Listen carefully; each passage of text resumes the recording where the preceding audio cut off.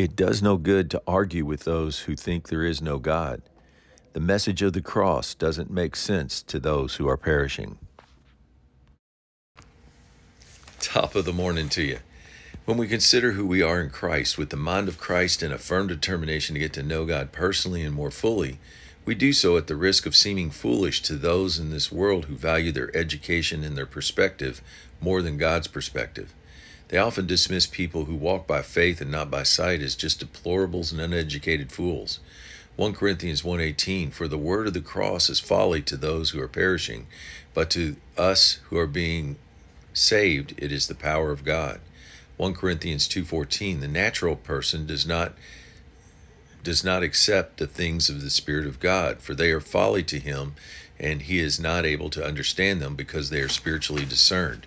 Proverbs 28:26, whoever trusts in his own mind is a fool, but he who walks in wisdom will be delivered.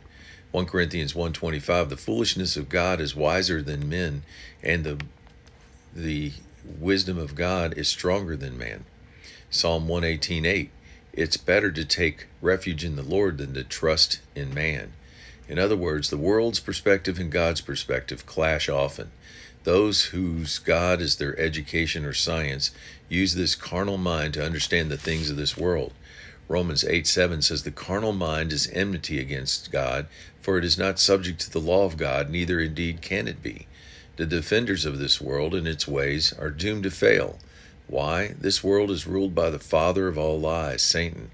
John 8:42-43, if God were your father, you would love me, for I have come here from God.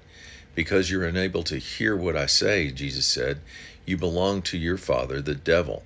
He was a murderer from the beginning, not holding to the truth, for there is no truth in him. He is a liar and the father of lies. Satan takes truth and warps it.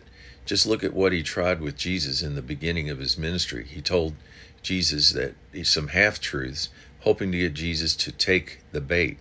Jesus defeated Satan with God's word, the truth. Satan is doing the same thing with the world, feeding them half-truths, hoping to deceive them into an eternal death as they follow human reasoning and refuse faith in their everlasting Father God. There can be no compromise. We're to die to our carnal self because this world's morals have no place in Christ. God's moral laws are based on truth and have stood the test of time. Words of encouragement, Proverbs 1:7, a fool despises true wisdom and instruction. Psalm 14:1, only fools say in their hearts there is no God. They are corrupt and their actions are evil. Proverbs 29:9, there is no use in arguing with a fool who only rages and tempers flare.